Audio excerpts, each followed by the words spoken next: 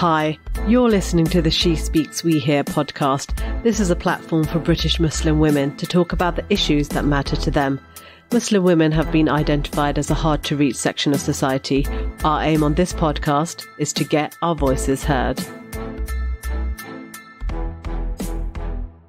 Hi and welcome to episode 9 of the She Speaks, We Hear podcast. I'm Sharmeen Ziauddin, editor-in-chief of She Speaks, We Hear and this podcast's host and producer. I'm really excited for the guest today as I've been following her on Twitter for a while since she appeared on a documentary called Make Bradford British. If you haven't seen it, I would recommend it. It's very entertaining. She is Sabbiyah Pervez. She's a communities reporter at BBC Look North in Yorkshire. For the past 7 years, she has worked tirelessly with communities across the region, building relationships and ensuring groups that often feel marginalised by the media are engaged. She's worked on some of the biggest stories in the region, from grooming to radicalisation to last year's racism and cricket scandal. She's also worked extensively throughout the pandemic on stories regarding digital poverty, cost of living and mental health. Sabbiyah is a trusted reporter in Yorkshire with a strong reputation of telling stories that matter. She's also a very proud Bradfordian and a proper Yorkshire lass, not to mention her most important job, being a mother to 3 children. Assalamu alaikum, Sabbiyah, and welcome to the podcast. How are you? Walaikum assalam. Thank you for having me, genuinely. And I am very well. Thank you very much. Well, you mentioned that you're on your last day off, so really appreciate you giving us this time because I know what it's like with kids, and you know, every minute is so precious when they're not around. And when they're around, obviously, it's a different ball game altogether. So what I want to know really is how you got into journalism and how you got to the place where you are today, a reporter for BBC North. Look North, yeah. So I have always been very gobby from a very young age. So I grew up in a very deprived area of Bradford. Actually, the postcode that I grew up in is one of the most deprived areas in the whole of the UK. And my parents had a corner shop, just like a lot of Asian immigrant parents who came here. My dad had a corner shop. And I think actually I learned the fundamentals of journalism in that corner shop. I grew up there. I think we stayed in that area till I was about 10 years old. I would constantly go there and spend time with my parents. And I think there I learned those key skills of empathy, communication, that I didn't realize were so valuable until I entered journalism. And I think those early kind of formative years in that area really cemented my interest in people. I have always loved people. I love stories, and I am a proper extrovert. Like, I get my energy of people. If I'm not around a crowd, for a number of days, I feel my energy starts to dip. But as soon as I'm out on a story and I'm meeting people who are doing interesting stuff, I find that my energy just spikes again. I'm buzzing. So with journalism, like I said, I've always been really gobby. I've always had an interest in people, in news, in current affairs. And I did philosophy and politics at university with the view to always going into politics. I wanted to kind of be a radical change maker in a place like Bradford, because I saw that not many women entered politics, but also I was raised by phenomenal women. Many of them probably didn't work, but they were phenomenal change makers in their own right. And that really defined the person that I am today. So I wanted to kind of project that and use my own influence in the way that I could. I started studying philosophy and politics. I'd studied politics for 7 years prior to this. And actually, when I started studying it at uni, I realized actually politics is not something that I want to go into. I feel like the pursuit of power can corrupt you if you're not careful. So what I realized is that I actually just want to talk to people. That's what I'm interested in.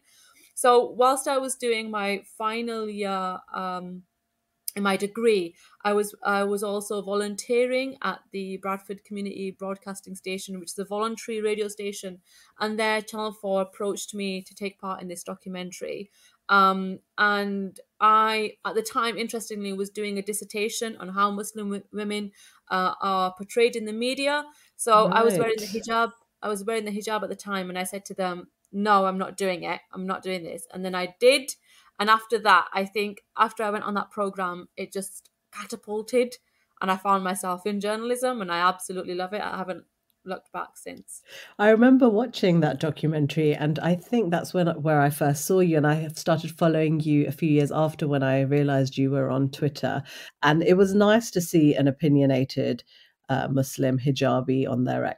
I think people don't always realize what journalism is actually about until you're in that industry. I mean, storytelling and communicating is basically the crux of it. And it's nice that you found a career path that suits your personality, because I've studied journalism, so you meet people who are quite shy and it takes a long time to come out of your shell. I mean, I'm not super confident myself, not super loud. I can be, but it is hard if you already have that in you, if you're already extroverted. I think that probably helped you a lot, because you really have to go up to strangers and start talking to them, and it's hard. It's not easy for a lot of people. So I mean, that came naturally to you, I guess. Oh yeah, yeah. And I come from a massive family, extended family system. I've grown up in the community. I have there's six sisters, six of us, and we're all very loud. My uncles are all very loud. If you come to a family gathering, you're having to shout over each other to be heard.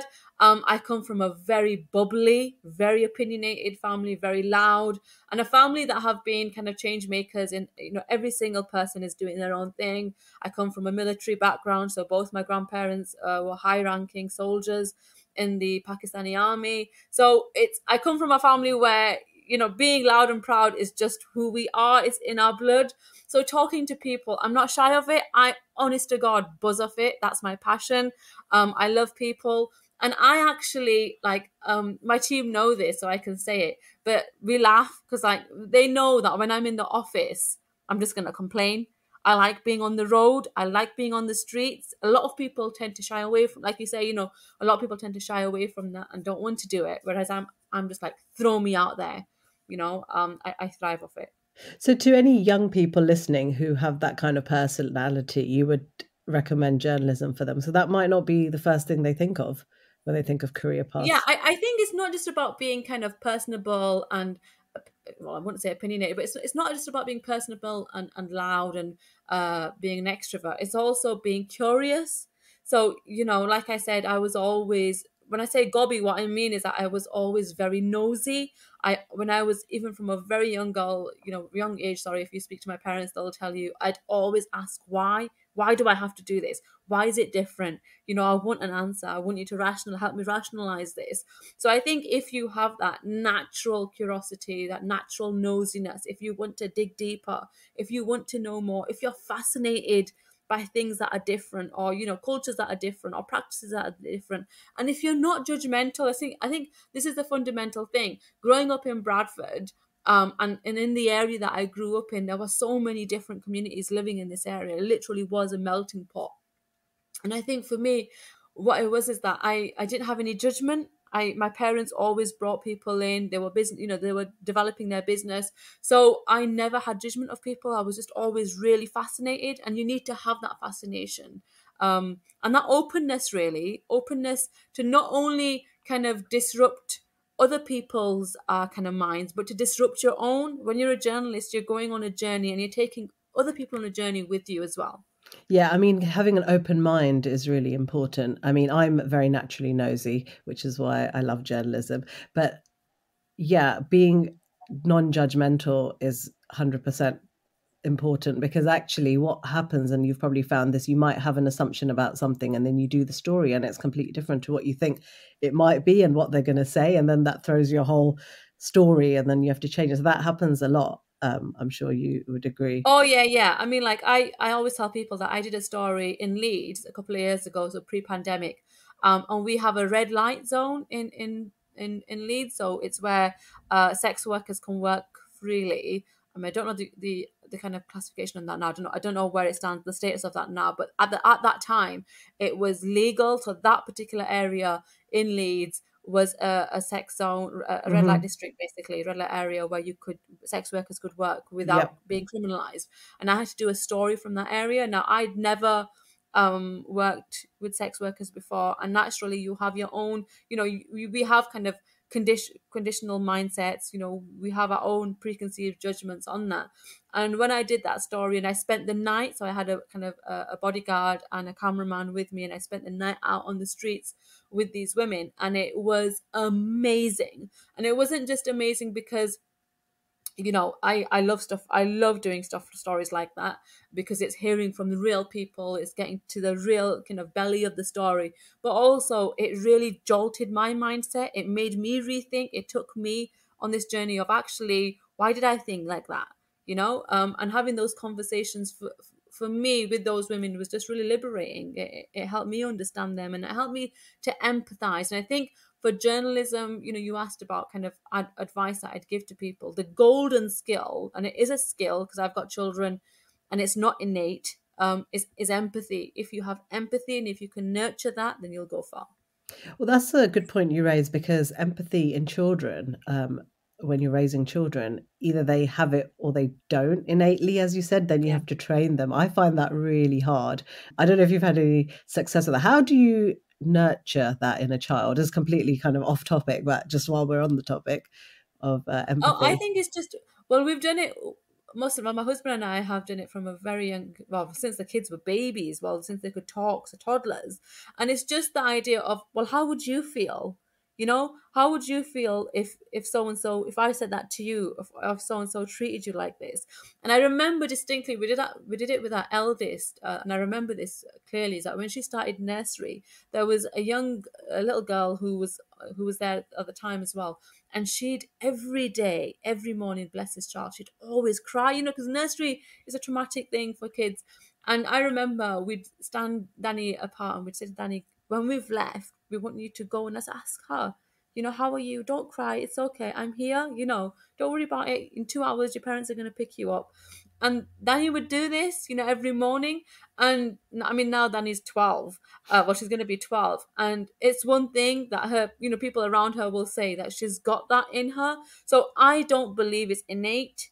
I believe that you really have to plant that seed in your child. You have to say to them, how would you feel like it? How would you feel if this was you? And allow them to step into that person's shoes. And I think the younger you do it, the more it's a habit, the easier it is that it's formed. Yeah, I'd say that's good advice. So tell us a day in the life of Sabbiyah, like as a reporter. I know no day is the same, but how does your kind of day go as a Okay, mother, as a so reporter? I'll tell you, my day starts at 6 o'clock because I have three children, right? So I tend to wake up and I need to pray. For me, prayer is really, really important. And if I don't pray in the morning, if I don't do my Fajr prayer, I just feel like my whole day is going to be rubbish. And faith for me has been central I've been through a lot in my life. Like I've been through a hell of a lot. And faith is the one thing that's remained my constant.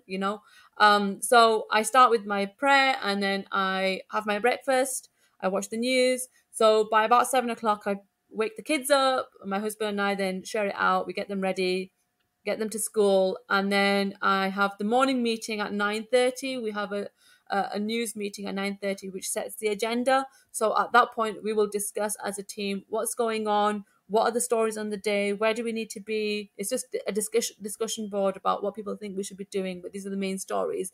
And at that point, I'll be told, okay, I need you to do this. Will you put some calls in here, or will you go check out what's going on? Now, sometimes I have a pre-planned day where I plan that, okay, for example, somebody's organizing a vigil or somebody's doing something in the community, or if there's an event going on, I need to go and film that. So I'll go away, do some research, film it. Sometimes I have to edit it all on the same day. So you've got to shoot, edit and broadcast on the same day. And if we do that, it's manic. So from 9 till 7, you're just flat out. Sometimes you don't have time to break for lunch. It's just crazy. And other days it's more relaxed. So literally, yeah, no 2 days are the same. But it's in an insane amount of pressure. It's very fast paced, but that suits me because I have a kind of personality where I get bored very quickly, and I love working to time deadlines. So if I didn't have a time deadline, I would be very lazy. So yeah, it suits me You really well. thrive under pressure, and you like Oh the kind of yeah, fast-paced environment. I love it. I love it. No other job would fit me. I'd get bored, It's so you know. nice to hear somebody who loves their job that much, because we live in a world where a lot of people hate their jobs. So it's really refreshing to hear how passionate you are about that. So you've done loads of really interesting stories, controversial stories, like you covered Rotherham, grooming gangs, racism scandal in Yorkshire. What has been one of the hardest stories you've covered as a Oh journalist? wow. Oh God. Oh goodness. Okay, God, there's been so many. The hardest. Or challenging, something that or you didn't want to do but you had to do? It's interesting. People always ask me this question, and I always struggle to answer it. And the reason why is because, right, there's always challenging stories. You mentioned Rotherham. So I came into the BBC in 2014 when the Rotherham headlines were just dominating. I literally came in as it was all kicking off. And I came in as a rookie. I wasn't even a journalist at the time. I'd come in as an intern, but I saw that there was certain things that we weren't doing properly, or we were missing. So I went straight in and gave my perspective, and the team were brilliant. They took it on and they said, okay, if you can help us get access, we will fly with this. And we did. Now they were challenging because these are communities that are already feel under attack. For example, in Rotherham, the Muslim community there already was feeling kind of under pressure, or under the limelight, because of there's a lot of Islamophobia going on, and they just feel isolated, right? And then all this happened, and they felt even more under scrutiny, and people didn't really want to talk about it. And I think the challenge there was to empower people. The challenge was to go into those communities and say, look, I don't want to tell your story for you. I'm giving you now the chance and the opportunity to tell me what's been going on here. I want you to take ownership of this narrative. And I think what was challenging about that was that I was going into those communities for the first time. And those communities, not just the Muslim communities in Rotherham, I think now I've been doing this job for 7 years now. This is not just specifically about Muslim communities. This is about any minority community, and even kind of white working class communities that have previously been disengaged, they've been marginalized, they've been forgotten, will have a severe distrust with the media. So you have to build relationships, and that was a challenge when I first came into the BBC, because we hadn't invested time, and that wasn't the fault of the BBC. It's just that they didn't have the resources. So I think for me, that was a challenge, is that we had really big stories, and we had to tell them, and we had to be authentic, but we had to do that with people who are well placed to talk on behalf of these communities. And I think we did a good job, and I did a good job Well, that of that. sounds really great. Difficult topics, as you said. But now you've been working in Bradford. You're from there, as you said. You've created those and developed those relationships now. You probably know about everything that's going on in Bradford. So now you're at a place where, if you need something, you know where to go. And it probably saves a lot of time and effort because you've put the Oh yeah. investment in time wise. Yeah, absolutely. And my method of journalism is that I don't want to be chasing my tail. I don't want to be doing that, and often, we can't help that because it's breaking news and we're very, very reactive. So you are sometimes chasing your tail. But what I like to do is put blocks in place so that if anything breaks, I know who to go to instantly, so we've got well-placed sources, we've got authentic voices. But it is, it's a lot more comfortable for me now. And not just in Bradford, I've worked the whole of Yorkshire. I've got contacts in Batley, Dewsbury, Sheffield, Huddersfield, everywhere, and not just ethnic minority communities, across white working class communities as well now. And I think for me, I did a story in, was it Dewsbury, Batley, where a young lad, it was a really sad story, a young lad had blown himself up in Iraq. And this is a couple of years ago now. This is when all the young people were joining ISIS. Mm-hmm. And I, through some contacts that I knew who knew his family, managed to get access and managed to speak to his parents. And it was really, really heartbreaking because they'd Wow. lost his son. So you get to see two different perspectives, right? To the world, he's a suicide bomber and he's a terrorist and he's killed all these people. But to that family, he's still their child. And in those situations, you see these worlds collide. And it's a really kind of interesting perspective, being there as a journalist and weighing up these two sides. So yeah, I think that definitely, alhamdulillah, I've got those contacts, I've built really strong relationships. But also I think it's that I have this, and I talk about this often, is this burden of responsibility that I carry. Honest to God, I do. Like, you feel it when people put their trust in you, when they give you their time, when they're sharing, their lives with you. You have to do them right. And I think that's the kind of, I talk about being a Bradfordian and being raised in the community, that those are values that I was raised with. That if somebody gives you something, if they invest in you, don't let them down. They give you their word, don't go back on it. So those are kind of principles that I've taken into journalism, and I guess that's what's helped me build my reputation. You mentioned Islamophobia and lots of white working class communities who also feel aggrieved over the years through austerity or whatever. Have you found it difficult to speak to certain communities who do have some racist views or have Islamophobic views or just haven't spoken to Muslims? Have you ever experienced sort of negativity towards yourself? No. So I get the comments. So when I did Make Bradford British, right? That Channel 4 documentary that I did a couple of years ago. Well, I say a couple, I think it's been about 10 years now. Time flies so fast. But yeah, my daughter was one. So yeah, definitely been about 10 years. I got a torrent of abuse, then both kind of Islamophobic, but also from within the Muslim community, right? And I think this is something that I want to draw out, is that for me, it's not just about people attacking me because I'm a Muslim and they don't like me because I'm a Muslim or whatever it is.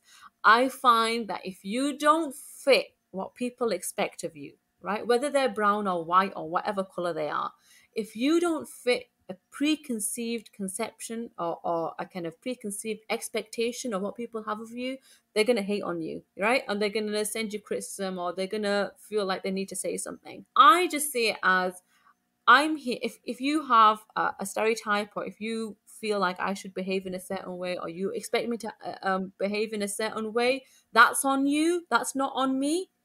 I'm gonna keep being the bright, bubbly person, very curious. I'm still gonna come to you and ask you questions about how you live or what's going on, and that's not gonna stop me. You've got to deal with your own issues.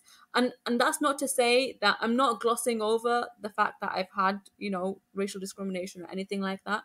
But for me, it's about keeping that positive mindset and to go into it thinking, well, there's no wrong with me. I'm a very cultured individual. I'm very well read. I'm educated, and I'm very open. And everything else that you throw at me, that's on you, and that's for you to deal with. I'm here to do my job, and that's it. Well, I'm glad that you haven't experienced anything too bad, and you've been able to have that attitude to kind of combat any sort of negativity. Let's talk about the BBC. So recently, BBC has come under fire for a few years now about impartiality, and also, was it a couple of years ago or last year when they told all the presenters to not state their opinions on social media? How have you found that experience working for the BBC? I think actually, and I know a lot of people have a bit of qualms with this and everything else, but I think for me and the work that I do, it actually helps. It helps a lot, because what it does is that it allows you to take the middle ground. So let me give you an example. I think the best way to illustrate this is by giving you an example, right? So with the Yorkshire County cricket scandal that just happened recently, I think it was November, back end of last year. Yeah. That was a really difficult story to tell, because it was, what happened. There's a lot of race or alleged racism, and then some of the racism they kind of admitted to, and everybody was talking about it. It was very triggering for a lot of people. Now, in that instance, it could have been easy for me to turn around as, somebody of Pakistani heritage, Bradfordian, Muslim woman, to turn around and, give my views and give my opinions. And what I thought in that instant was, actually, people expect me to do a job here, right? And my job was to gather the kind of the reactions from the people on the street. And I think this is where I kind of rationalize it and try to make sense of it, is that I'm a journalist, I'm a professional. You don't need to know about my opinions. My job isn't to tell you my opinions. My job is to tell you the stories of other people. Not actually, no, not to tell you the stories of other people. Allow them to tell their stories. Hand over the mic, right? And I think if I started giving my opinions and my views on the world, it clouds that judgment. And I think fundamentally, when the BBC says, you're meant to be impartial and don't tell your opinions on social media and whatever, what they're trying to do is protect the journalism. Because if you know what I'm thinking, you're going to think that my piece is biased. You're not going to be listening to everybody else that I'm wanting you to hear from. And I think that's the crucial thing. It's about protecting the journalist and allowing us to actually tell the stories that matter. It's not about us. It's never about the journalist. It's about the people that we're trying to tell the stories about.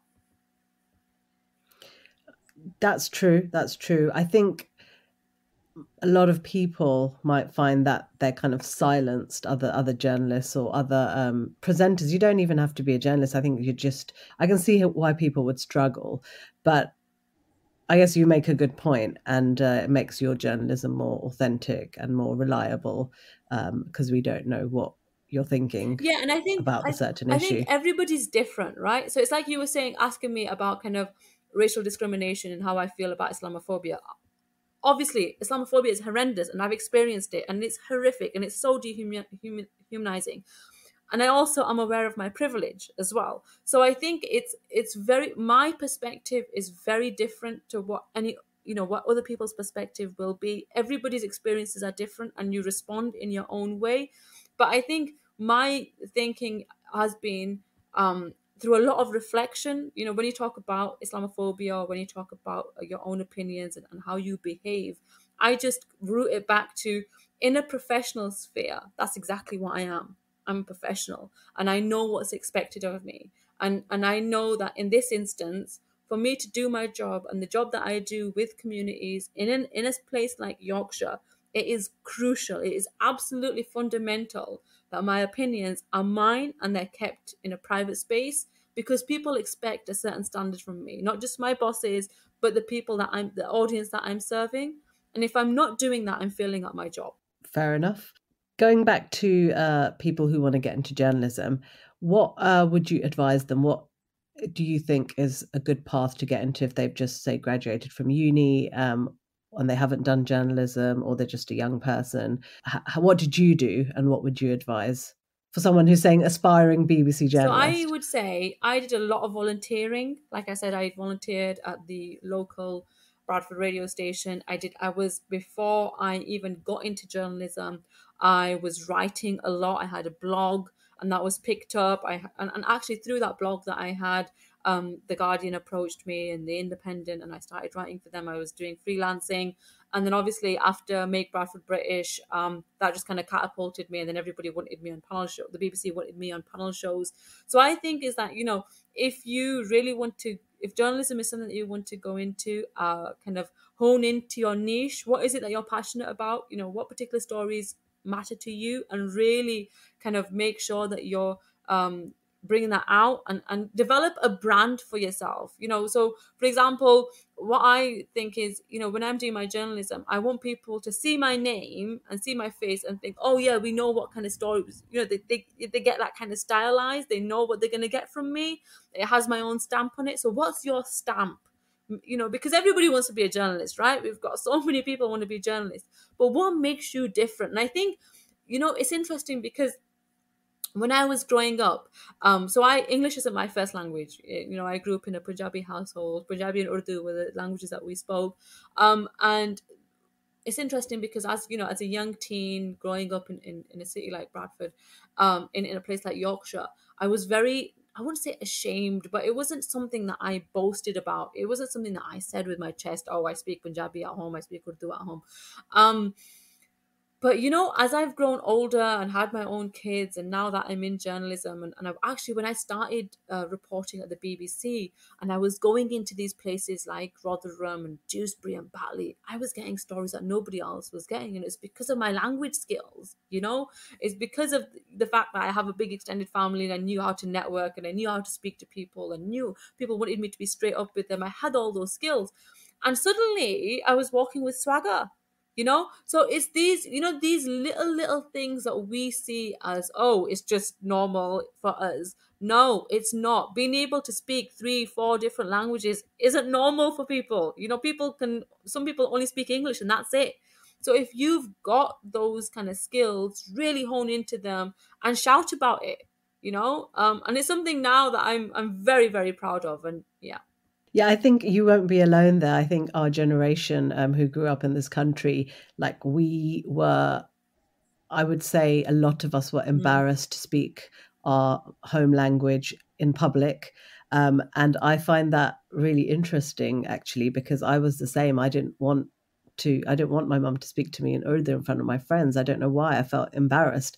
But now, and actually, since then, other mothers who are from anywhere in Europe, they have no qualms about speaking French or Polish or whatever language to their children. And it's sad that it's our communities who feel this embarrassment, and there's no reason to do that, really. And you're right, as you grow older, and I realized what an asset a language is, and I'm trying to teach my kids our language, which is really That's true. hard. But it's a real skill to be had, and it's a shame we didn't appreciate it at the No, time. absolutely. But I also think, and I keep going back to this, empathy is crucial, is so crucial.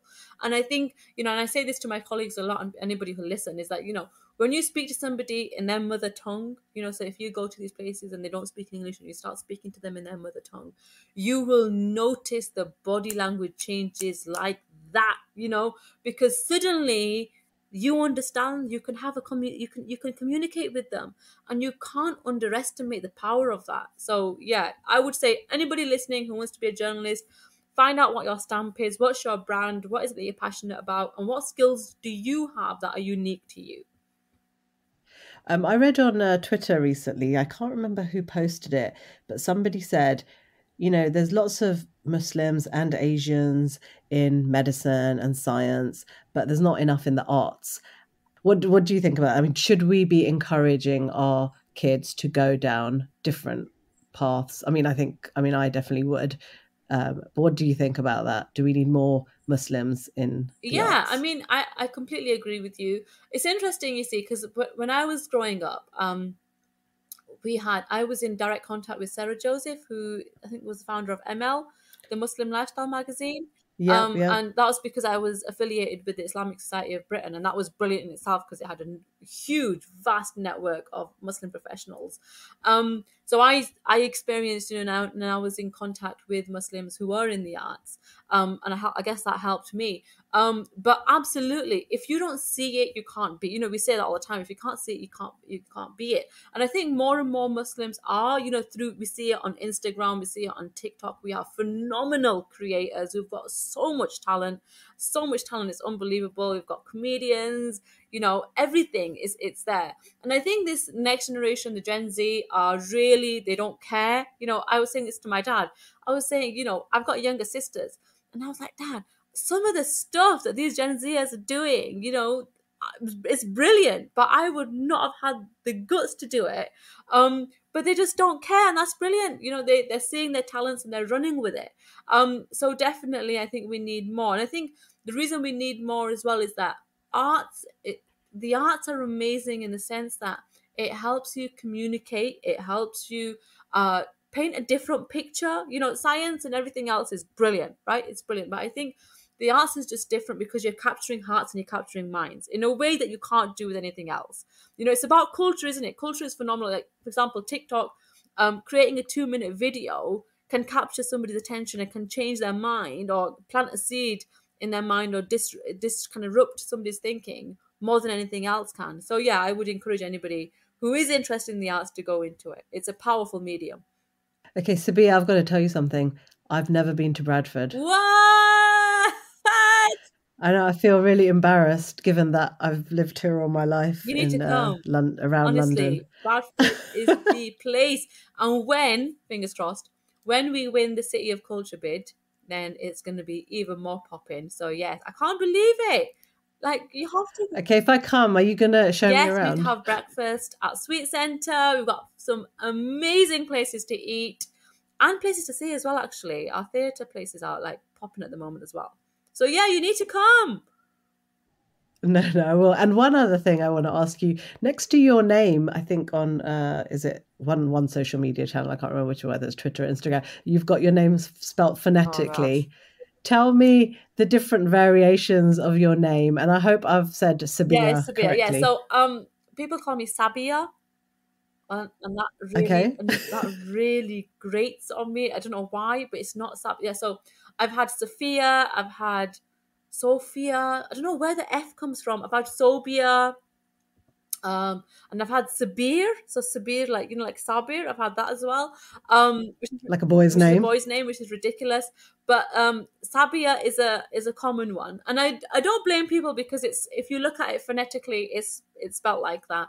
But my name is Sabia, and so now I have put that down on my social media platforms just because my channel is just because I just think, you know, you should be able to pronounce somebody's name properly. Just give me a little bit of respect. You know, it just takes you a second to read that, and now when you meet me, I expect you to say my name properly. And it's okay if you know, see, it's okay if people mispronounce you the first time, but what is quite, I wouldn't, yeah, irritating, I would say, or actually quite disheartening, is when you've corrected people and then but they still want to call you that name they've called. I've had that a couple of times.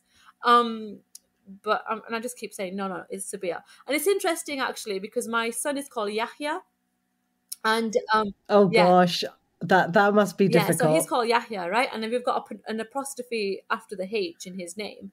And when I named him Yahya, everybody said to me, nobody's going to be able to pronounce his name. They're going to call him Yahya. So when he was about 6, I told him about his name and the history of his name. And I said, your name is Yahya. And people have to pronounce it the way I'm pronouncing it. And that boy, bless him now, wherever he goes, if somebody calls him Yahya, he corrects them. And I think it's really important because that's your name. You know, and if somebody isn't saying it properly, that's not right. So yeah. I mean, I really like the name Yahya for my son, but I was vetoed because it's too difficult for everybody to say. So I'm so pleased that you managed to name him that because it's a beautiful Thank you. name. But I'm very stubborn, you see. And everybody was saying that to me, and I was saying, no, you're going to say it properly. I'm going to name it, and you're going to say it right. And they do. Thank you, Sabbiyah. It's been really nice talking to you. I'll let you get on with your day off. Have a fantastic day. Thank you for having me. Thank you This for has coming been on. great. Thank you so much. You take care as well.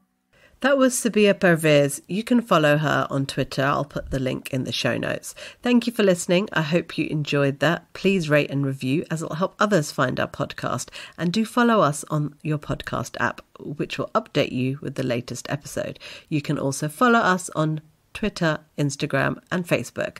Just search She Speaks We Hear. See you next time.